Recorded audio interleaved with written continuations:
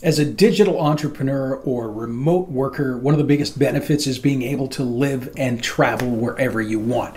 And this is huge. Barbados, yes, the tropical paradise Barbados, just announced a program that invites remote workers, and I assume also digital entrepreneurs, it doesn't say specifically on there, to stay in Barbados. Right now, it's for a 1-year period. That might be extended. Who knows how that will work, to ride out COVID in paradise. Now, Barbados, obviously, sun, sand, beaches, no snow. Just grab your laptop, apply for the welcome stamp visa, and you are likely in.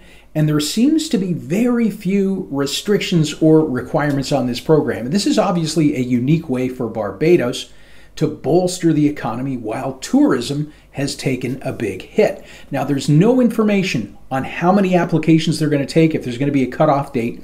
So if you are interested, it's best to get your application in as soon as you can. Let's take a look at the requirements of their program. So who is eligible? It really looks like anybody who is deriving income from a remote work situation or a business that expects to earn a minimum of $50,000 in the 12-month period.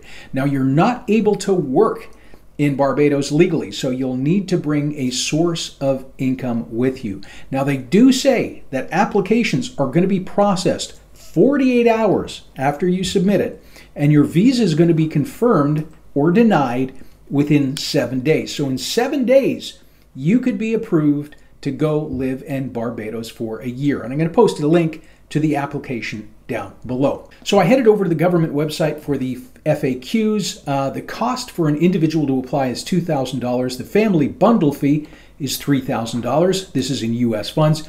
Now, it's important to note you only pay after your visa is approved, so there's no risk in applying. A lot of these government schemes around the world do not refund your money if you're denied, so this is a pretty good deal.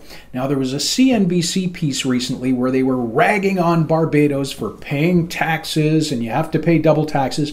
But it says right here on the government website, you are not going to be subject to paying Barbadian income tax. So you're going to be paying whatever taxes you would pay from your home country while living in paradise. So internet, Barbados apparently boasting the fastest fiber internet and mobile services in the Caribbean. Health insurance, you're going to need to set that up before you arrive in Barbados. If you have kids, non-nationals may attend private school or pay a small stipend for the attendance at state-owned public schools. Education is compulsory for children between the ages of 5 and 16. In regards to transport, you have a lot of transportation methods to choose from, including car rentals, limousines, taxi rentals, and our renowned public transportation system of transport buses and VR vans. You can also rent bicycles and electric bicycles on 2 wheels by renting a scooter, bike, motorcycle, or Segway. It should also be noted that Barbados has avoided most of the COVID problems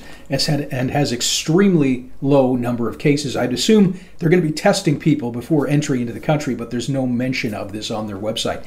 Now, I've heard that several other countries might be opening similar programs. Portugal, for example. Stay tuned for updates on that. Now, from a broader perspective, with countries starting to loosen up their borders, it's interesting to wonder what impact this might have on the US and Canada and Western countries. As we become more globalized, we work remotely, it's easy to start questioning tax rates, politics, and reasons why we're living where we do. There's an increasing number of investor programs out there as well that offer long-term residency. For example, the Panama Friendly Nations visa, you can get that for as low as $5,000 investment. It allows you to live long-term and become a resident of Panama.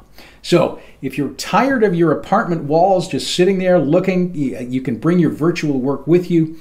You can also help the Barbadian economy while working out on the beach. I'm going to post that link above to a great speech from Maya Motley, the Prime Minister of Barbados, and the link to apply for the Welcome Stamp program is down below. Thanks very much for watching, and I'll see you on the beach.